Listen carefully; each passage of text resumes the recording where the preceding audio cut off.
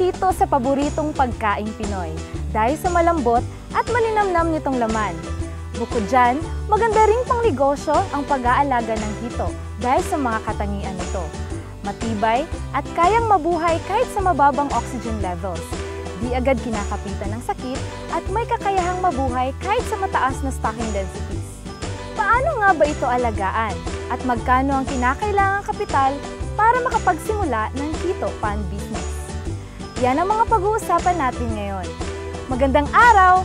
Ako si Consuelo de Pedro at ito ang TatehTV, kung saan siksik sa kaalaman sa pagnanegosyo ng palaisdaan, siguradong laking siksik sa kita.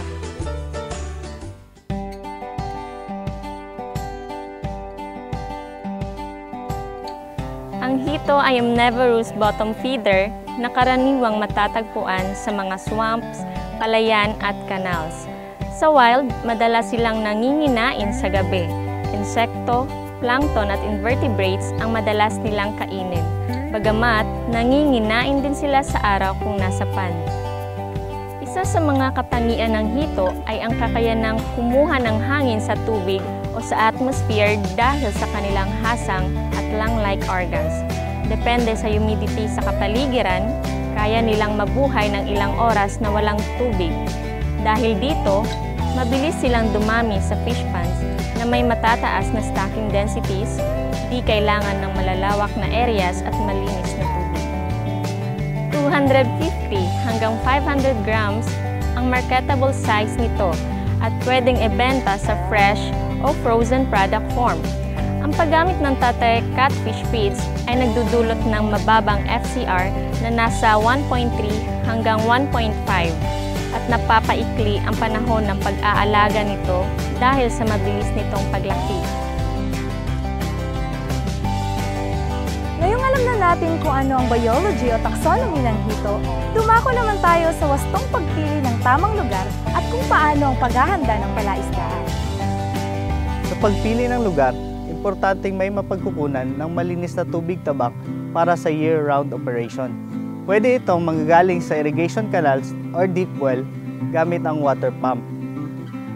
Importante ding accessible ang lugar o may farm-to-market road para sa mabilis na pag-transport ng mga inaning hito. Sa paghahanda ng fish pond, isagawa ang mga sumusunod. Una, patuyuin ang pond sa loob ng 5 hanggang 15 araw upang maalis ang mga toxic gases tulad ng ammonia at hydrogen sulfide. Ang bilang ng araw ng pagpapatuyo ay depende sa season. Pangalawa, sa pag-apply ng tisid, 50 to 100 kilos kada hektarya upang matanggal ang mga di kanais-nais na species o predator.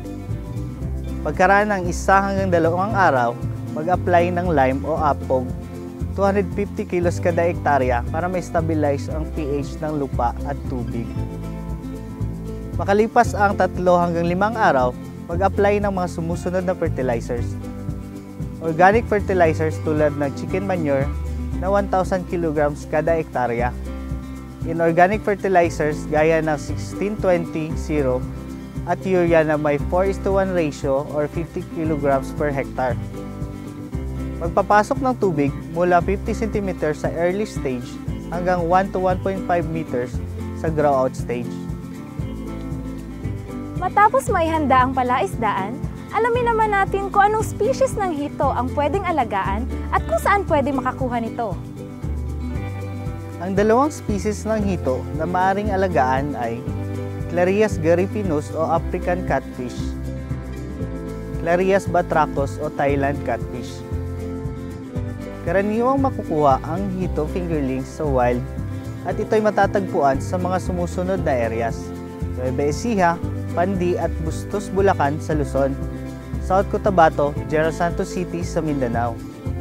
Para malaman ang address ng mga nabanggit na hatcheries, i-download ng libre ang Aquabis Android app sa Google Play.